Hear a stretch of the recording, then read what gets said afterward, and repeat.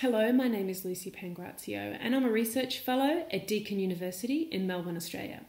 I'm based in the Centre for Research for Educational Impact and I'm really excited to be coming to Uruguay for the EdTech Winter School, June 4 to 8.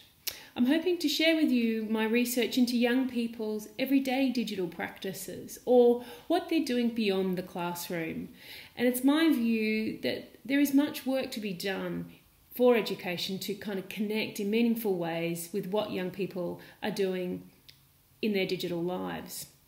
I'm hoping to share with you findings from a recent project that trialled a pilot program for Year 7 students aged 12 to 13 in the state of Victoria.